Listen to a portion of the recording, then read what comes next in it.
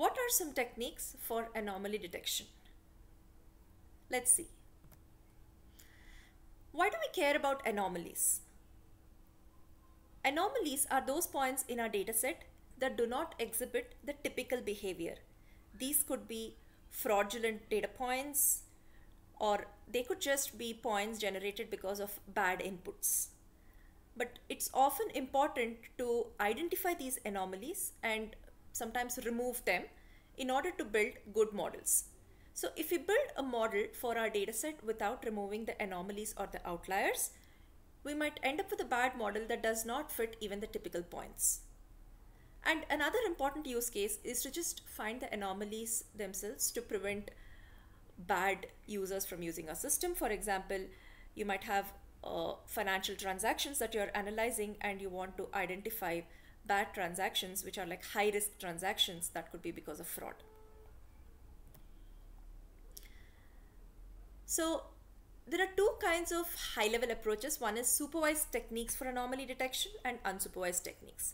So supervised techniques involve those techniques where we have some examples of anomalous data points. For instance, the two anomalous data points here are marked in red.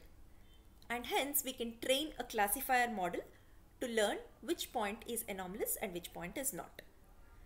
But very often we do not have the luxury of such labels. And we must resort to unsupervised techniques for anomaly detection.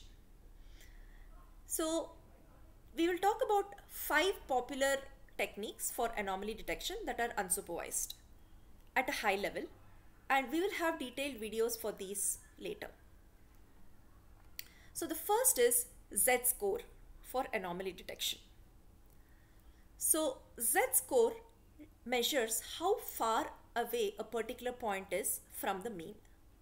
So the idea is that if you look at this example here, most of the points are around this point 55, and if you look at 110, it is much farther away and it's an anomaly. And since distances are often relative, it's often normalized by the standard deviation to see how many standard deviations away a particular data point is. And that's the basic idea between Z-score. Another popular technique is local outlier factor for anomaly detection. And the basic idea here is that if you take a point and look at the density of points around it, for a typical non-anomalous point, you will find a higher density compared to an anomalous point which will have a very low number of neighbors close to it. So the density of points around it will be lower. And that's the basic intuition for local outlier factor. Another popular technique is auto-encoders. So the idea behind auto-encoders is that we construct an encoder-decoder system using a simple neural network. So the idea is there is an input layer which takes an input and then encodes it into possibly a compressed form, and then there is an output layer which decodes whatever is in the hidden layer.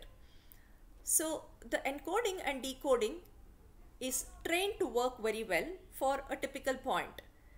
But when you give an outlier point or an anomalous point as input, the decoding is not as accurate. And when we look at the error of decoding, we can figure out whether it's an anomalous point or a regular point. Isolation forests are the fourth technique that we're going to talk about, which are very commonly used for anomaly detection. And the basic idea here is that it's again a tree-based technique based on something like decision trees, where you try to partition the data multiple times in order to isolate a point so that only that point lies in the partition. You keep subdividing until you reach that point where only that particular point you're looking at lies inside the division. And the number of steps taken to isolate a typical point is much higher than, let's say, an anomalous point, which is at the fringe of the data set and can be isolated by just like a few subdivisions. Again, we have a video to talk about this in more detail. The fifth technique is one-class-SVM. So the basic idea of an SVM is that it finds a hyperplane between the positive and the negative examples, that separates the positive and negative examples. In this case, we want to find a hyperplane that somehow encapsulates all the non-anomalous data.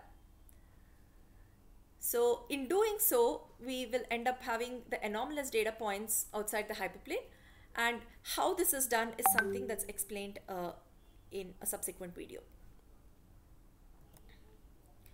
So to sum up, we looked at techniques for anomaly detection. We saw that at a high level we have supervised techniques which work very well, but we need labeled data or we need examples of anomalies.